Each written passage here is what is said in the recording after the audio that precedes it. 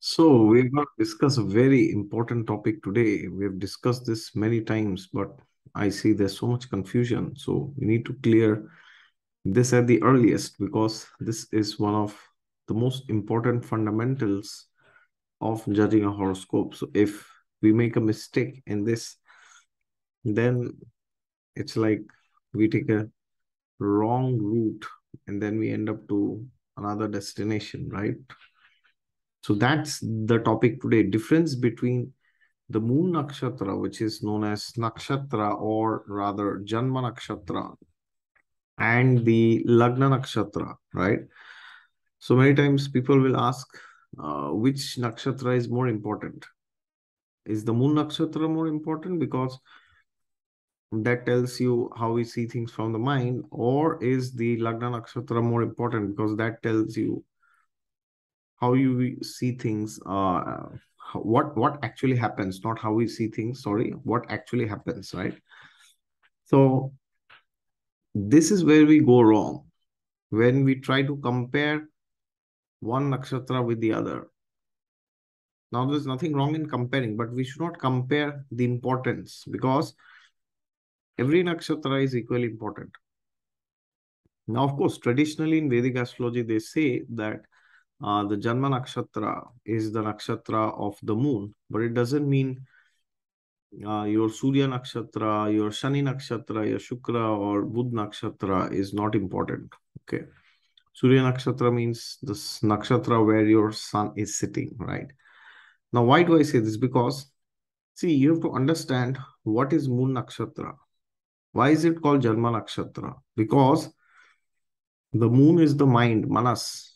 Chandrama manaso jataha. That is the shloka. So, what is the sun basically? If you want to understand the nakshatra of the moon, you have to first understand the sun.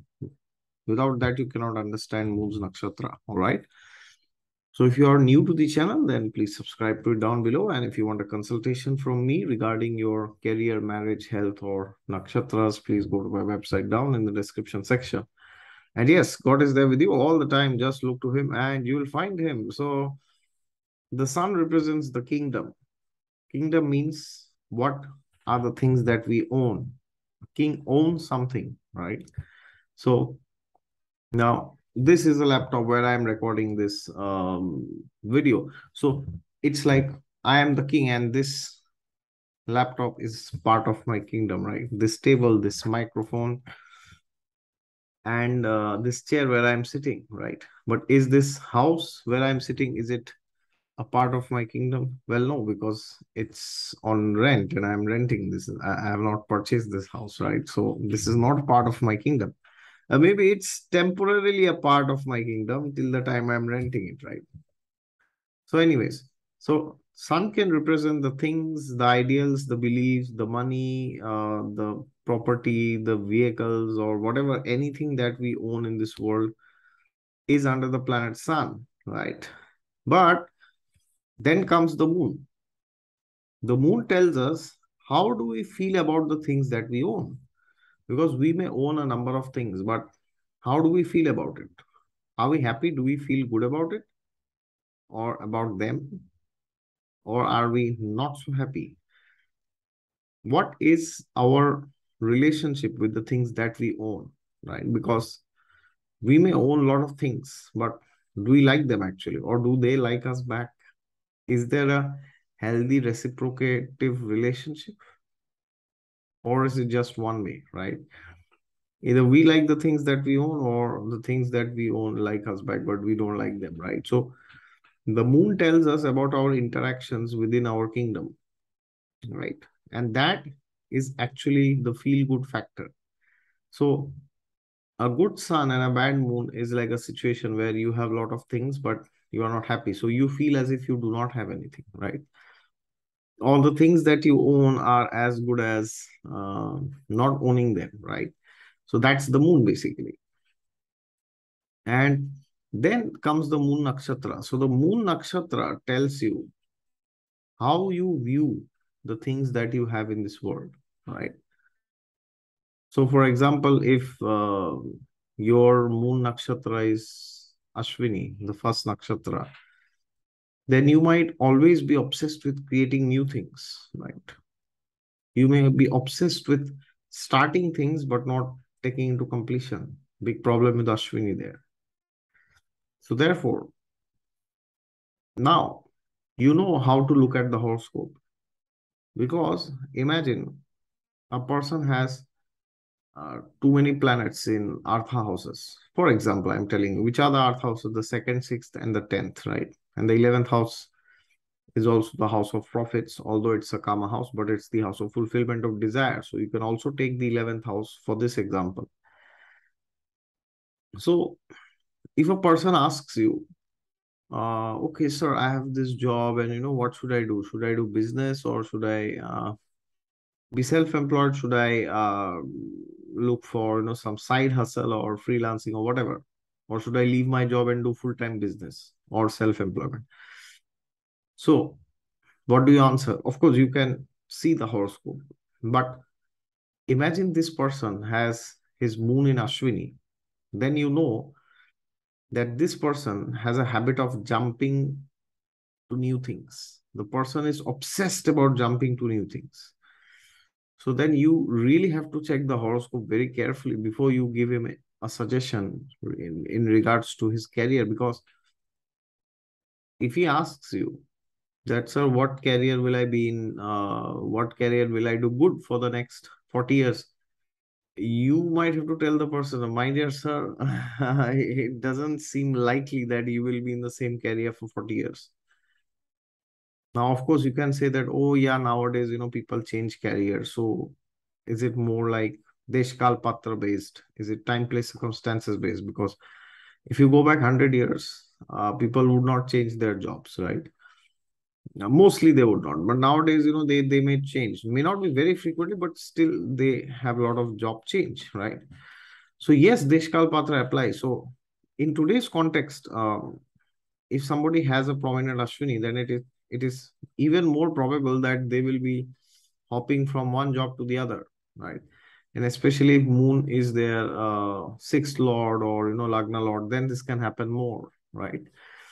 So you got to understand that if somebody has Moon in Ashwini, and then the person has a query regarding to his profession for the next 40 years, you have to check multiple things in the sense you have to see what are the interest areas for the person, what are the things that this person is interested in, because he may keep changing his profession depending on the horoscope, of course. I'm not generalizing, but I'm saying the probability is on the higher end, so you need to check it more carefully, right? Now comes the ascendant nakshatra, the Lagna Nakshatra. The Lagna Nakshatra can tell you certain events that happen in your life, right? So instead of your moon nakshatra, if your Lagna Nakshatra is Ashwini, then it can happen that irrespective of who you are, what you are, things can happen very fast in your life, or things can demand more initiation from you rather than maintenance, right? So now if you consult a person who has Lagna in Ashwini, and then he comes to you for a career consultation, he tells you, sir, what career should I be in? Then you have to tell this person that because your Lagna is in Ashwini, it is highly likely that either you like it or you don't, you want it or you don't, you feel like or you don't feel like, things will go at a higher pace. So that means if somebody has Ashwini as the Lagna Nakshatra, or the sixth lord or the 10th lord's Nakshatra, then the person has to constantly upgrade himself with the latest up to date concepts and technologies. Not IT, but it can be anything, right? Why? Because things will change rapidly. So then it may be difficult for him to adapt to some other profession if he's not competent enough, right? He may be thrown off from his job, unfortunately. So therefore, you have to understand that Lagna Nakshatra represents those things which will come to you by default. Either you like it or you don't. But when it comes to the moon nakshatra, you have a free will to decide to what extent will you go, because the moon deals with the interests and the mind. So what is the mind? The mind is it's like, the seat of desires, unfulfilled desires, fulfilled desires, habits, previous experiences, right? Good and bad both. So therefore, the moon nakshatra has everything stored, and depending on that, it is decided what you will like in this life, or you will not like. Now, when I say decided, it's not fatalistic, but it's essentially who we are, right? That's what the moon nakshatra is. And the ascendant nakshatra has to be seen in relation to the moon nakshatra, right? So, as I said, if a person has moon in Ashwini, the person may want to change professions, or if their Artha house lords are in Ashwini. But if a person's Artha house lords or the Lagna Nakshatra is in Ashwini, the person will have to.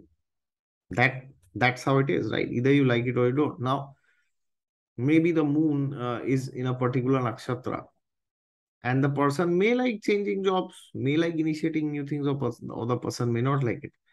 But irrespective of the fact he or she likes it, they have to do it, because that's what the lagna is, right? So therefore, it's very important that you first see the moon nakshatra. You see what the person likes, and then you see what is the lagna nakshatra, because that will tell you the things that can inevitably turn out in his life. Then you try to come to a conclusion by seeing the nature of both the things. So first you see what he likes, then what he needs to do, right? So for example, if a person likes creativity, for example, but the Lagna Nakshatra is in Ashwini, so he has to change his profession, so you can see which talents are associated with the fifth house, because, and especially in the Navamsha, right? Because the person will have to frequently look for new talents, right? Or what kind of skills can the person have, right? What is there in the Navamsha trines that you can see? Then you can update the person accordingly, all right? So therefore, do not think that this nakshatra is more important or that nakshatra is important. But the interesting thing, that's the beauty of astrology, that we have to find out a balance between these two nakshatras, right? Because at times, if these two nakshatras are totally contrary in behavior and traits, then it can happen that the person's life is very miserable, because the person is inevitably forced to do certain things because of his Lagna Nakshatra, but is not inherently wanting to do these because of his Moon Nakshatra, right? So then, as an astrologer, it is our duty to give a solution in such a way that the person can do certain things which he has to do inevitably because of the Lagna Nakshatra, in a way which suits his interests and likes, right? And keeps aside his dislikes to whatever extent possible. That's the most important job of an astrologer. And once we do that, then we can not only suggest a good career for the person, which may or may not be very important. I mean, which is important, of course, because that's why the person is asking. But if you suggest a career for a person without looking into the both the nakshatras, and both the nakshatras means without harmonizing both the moon nakshatra and the lagna nakshatra, you can end up giving suggestions which may be good for either one of the nakshatras. So for example, lagna nakshatra is in Ashwini, so you give suggestion, oh yeah, you should keep changing careers. And then this person has moon in another nakshatra, which says, don't change professions, stay where you are. So then he'll be miserable for the rest of 30, 40 years of his profession, right? Because he will do things which he absolutely hates, which he has to do inevitably, right? So, of course, at the end, karma decides. But as astrologers, it is our duty to help people to come to a consensus. And that is why they come to us, right? All right. I hope this has cleared some misconceptions and especially things like, which is more important, how much like once a lady had asked me, how much percentage should we give importance to the moon nakshatra? How much percentage should we give importance to the Lagna Nakshatra? I said, you have to give both a 100%. And she was like, what the hell is that?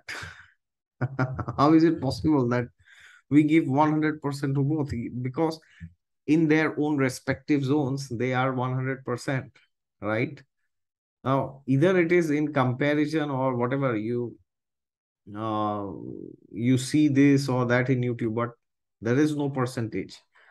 You cannot compare the moon nakshatra with the Lagna nakshatra. It will end you in a disaster if you do it. Not only moon and Lagna, you cannot compare the sun nakshatra and the moon nakshatra, right? And you cannot compare your any nakshatra with any other nakshatra. You cannot compare. Understand, everywhere in their own areas, they are like kings. They decide, right? So therefore, do not get into this calculation business, right? Instead of doing that, finding percentages, try to see how you can study both of them 100%, which is actually easy, to be honest. The challenging part is not the percentage. Challenging part is how to see the final result, right? Because see, you have the moon nakshatra, then you have Lagna nakshatra, then you also have the dashas, right? You have Mahadasha, Antardasha. Pratyantara I am excluding as of now. So what if somebody has moon in Shatvisha nakshatra and Lagna is in Ashwini? So you know the nature now of Shatabhisha and Ashwini, right? But maybe he's running, Jupiter Mahadasha and Jupiter is in Purva Bhadrapada, for example, right? And maybe he's running Saturn Antardasha. Saturn is sitting in Revati Nakshatra, right? So, how do you give a prediction? Should you tell him, okay, this year you should do this, next year that? So, every year, does it mean he will keep changing? Well, no, that's not how it is to be done, right? So, then that is why the most important thing is to do a comprehensive analysis where you find all the nakshatras and try to see the final music, right? So, it's like an orchestra, it's like a symphony, right?